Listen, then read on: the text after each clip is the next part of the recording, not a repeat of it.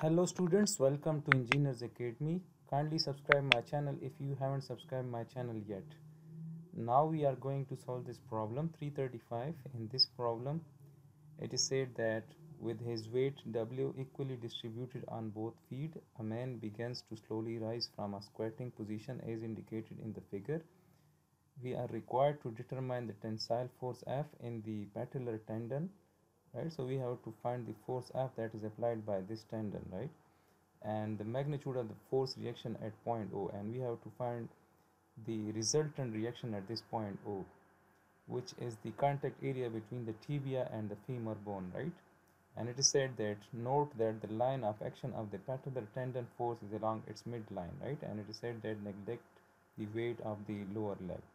So first of all, we will represent all the forces that are present in this situation, right? So first I will draw that force F, which is applied by this muscle, right? And this force is acting at this 55-degree angle, right? And since the weight is equally distributed on these two fields, so the floor will be applying half of the weight of the total weight of this body, right? So we will have a reaction force here, and that reaction will be acting vertically upward, right?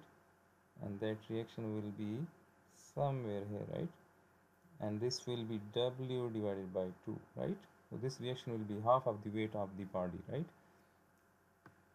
And similarly we will have two reactions at point O. So we will have O X reaction similarly, and similarly we will have OY reaction. Let's say this is OY, right? And this is our positive X and this is our positive Y direction, right? So this will be OX, this will be OY, and this is the F force which is required to be determined, right?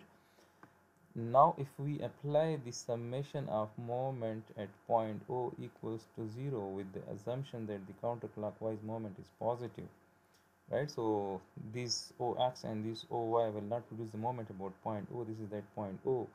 So only this reaction and this force will produce the moment about this point O. So as we can see that this force F is producing the counterclockwise moment about that point O. So we will write F, and the perpendicular distance of this force from that point O is this 50 mm which is given, right? So we will multiply this with 50. And similarly, as we can see that this W by 2 is producing the clockwise moment about this point O. So we will write minus W divided by 2, and the perpendicular distance of this reaction from that point O is this much. This is 225, right? So we will multiply this with 225, and this will be equal to 0. So when we solve this, so the force F that is applied by this patellar tendon is equal to 2.25 weight, right? So this is in terms of the weight, since the weight is not known, right? So this is equal to 2.25 W. Now if we apply the summation of forces along X equals to 0, so for that we have to resolve this force into its components, right? So it will have one component acting in the X direction, right? So it will have one component like this, and it will have one component which will be acting in the Y direction, right? This one will be the cos component, so we can write that this will be F cos of 55 degree, and this one will be the sine component, right? So we can write this will be F sine of 55 degrees.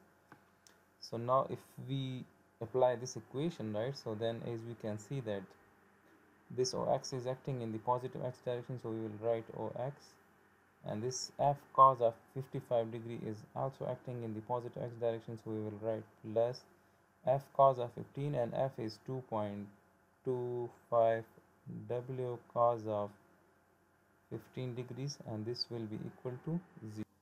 So from this, OX is equal to minus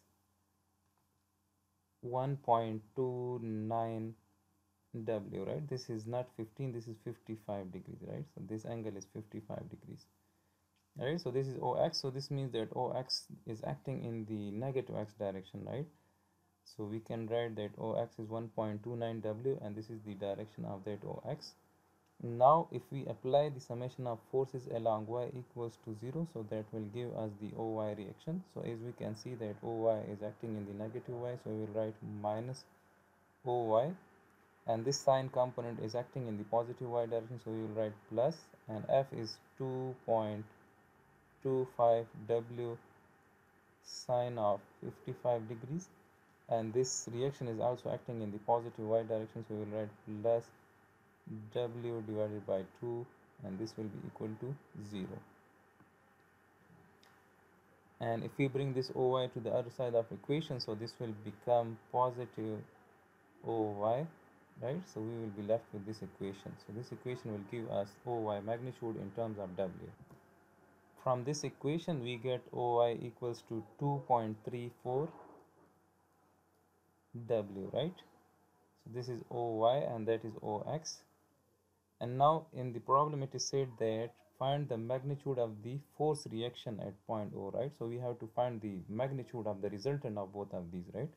So the resultant of both of these is, let's say, O, and that O will be equal to, the magnitude will be equal to Ox square plus Oy square under the root 2. So Ox is 1.29 W, and this will be equal to whole square plus 2.34 W whole square. We can take W square common, so W square, if we take W square common, so that will be out of the square root, so that will be W. This will be 1.29 square plus 2.34 square, and this will be equal to, so the total reaction at point O magnitude is 2.67 W, right? So this is the force that is applied by that patellar tendon muscle, and this is the reaction at that point O, right? So this is the solution of this particular problem.